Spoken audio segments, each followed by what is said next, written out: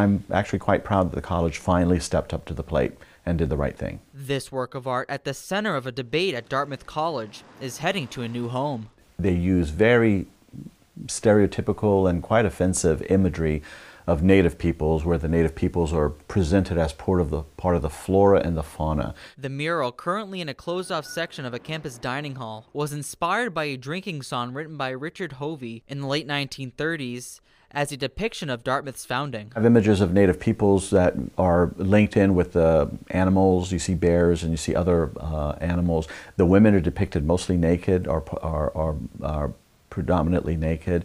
One is holding a book upside down, as if education is not having much of an impact or an appropriate subject for them.